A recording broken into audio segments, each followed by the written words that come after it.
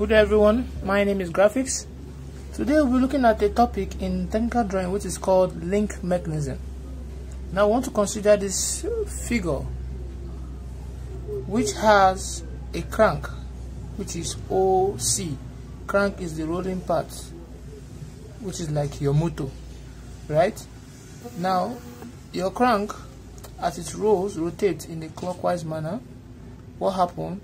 It moves this connecting rod in an horizontal manner, like forward, backward, going this direction, this way, back, front and back, right, in a linear manner. Now this move in a circular motion, this go in a what? Translational motion. Now we are now asked to find the locus P, and look at the paths at which P is going to form as this crank rotates clockwise, and as this part here, this pivot joint moves in a linear manner. So what you do here is to first of all draw your crank, right? So what you do is you draw your horizontal and line, right? And you draw your vertical line also this way.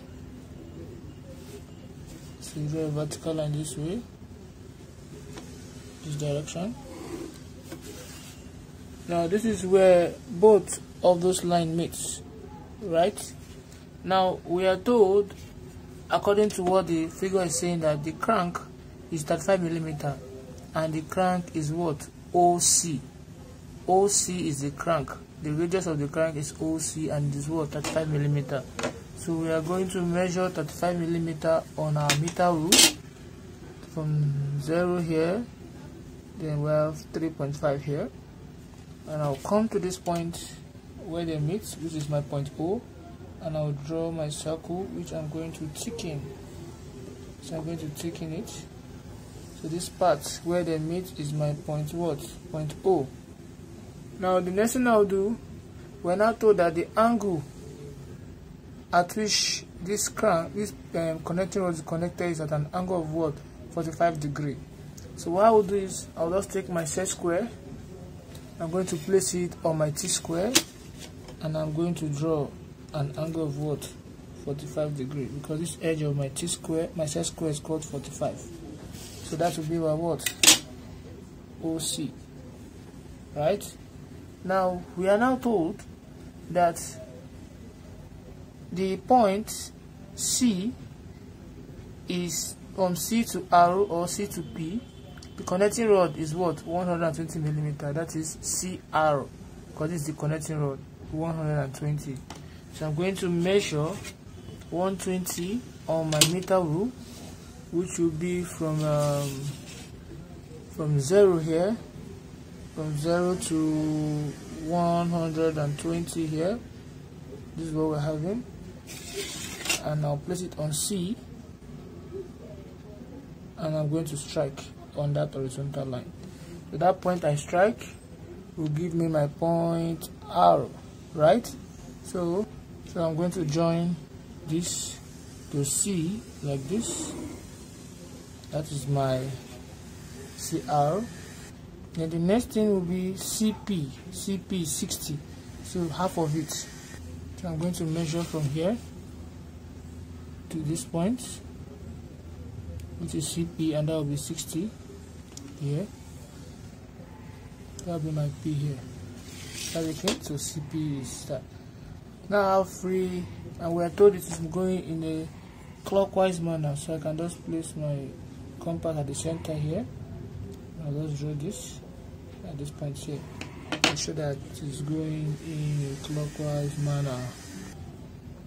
Doing that, this is clockwise. Doing that, now we've done everything we ought to draw, but now we need to see what will happen if this point C moves around the circle. What part will P form? So since it is 45 degrees, the only thing we can divide our circle with is with your 45 degree set square. You cannot use your 60 or your 30 since you're already starting with what? 45 degrees.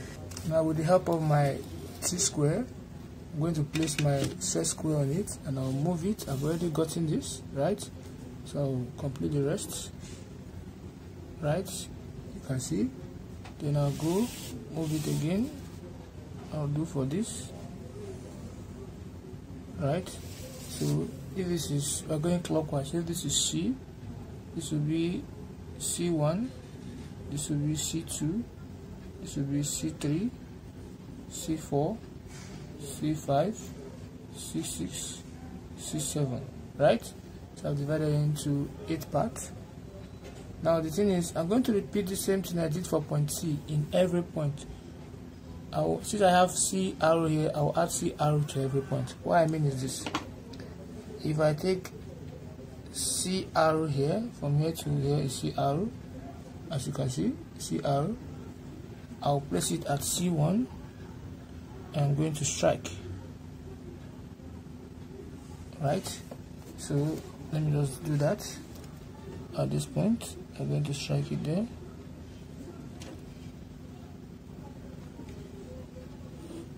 So this will be my arrow 1, right?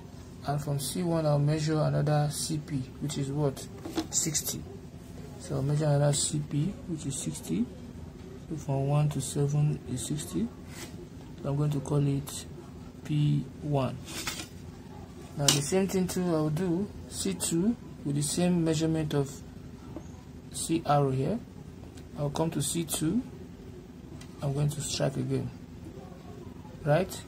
So I'll move it. We're going to meet at the same point.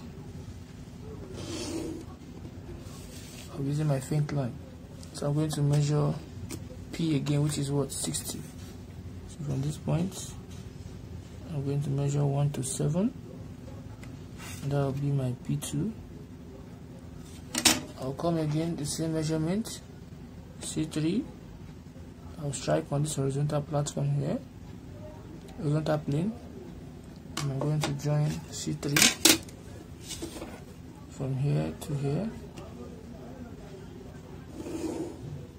and I'm going to measure CP, which is 60.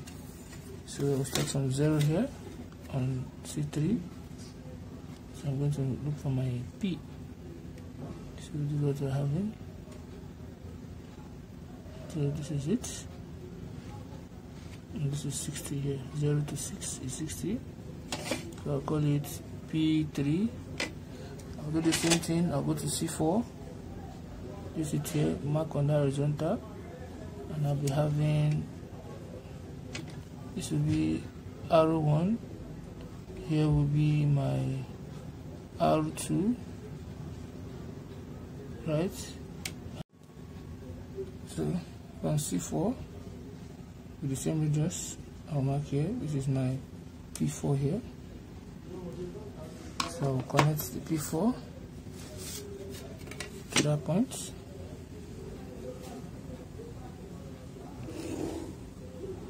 So I'll measure 60 also, which is CP.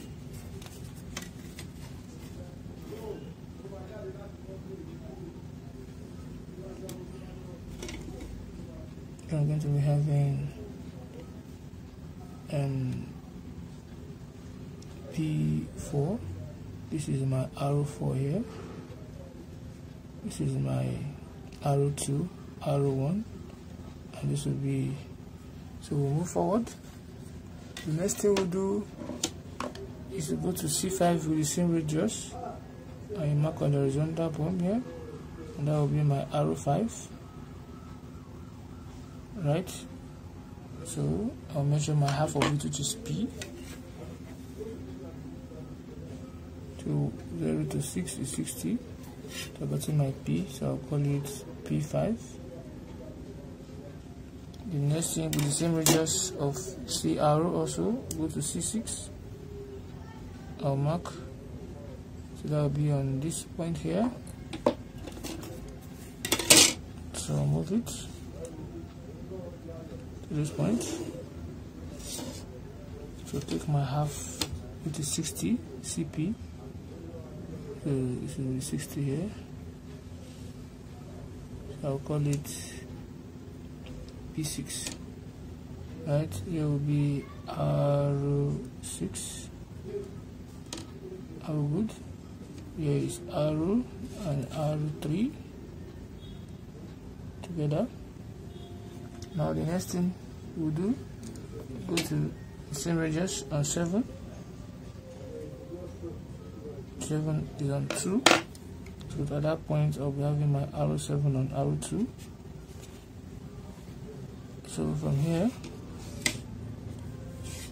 I'll join the two together.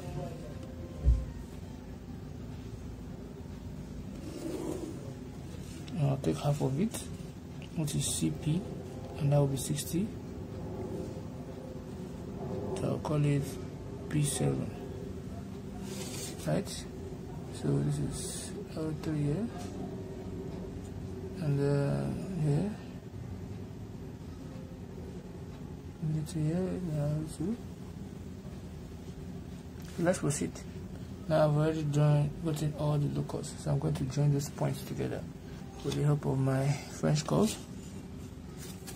So if I should do that, I should just take the point P together, this P here and this P here.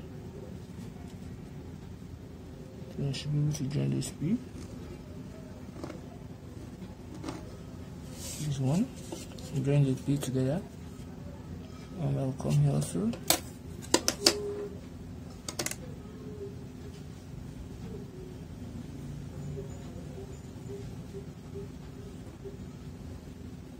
I'm joining them together.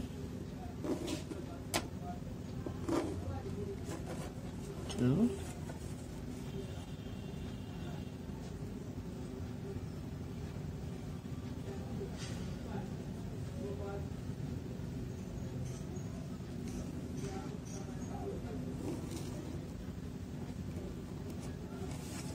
I'm going to join them together.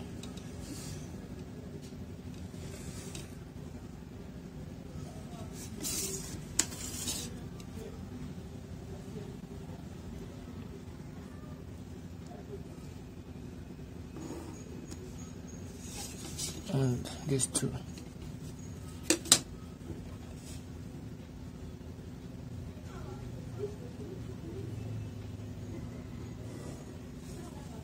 So this is the locus of P, the part at which P will form as it moves, as this crank goes in a clockwise manner. So this is the part that P will form. So thanks for watching. We'll meet in our next video.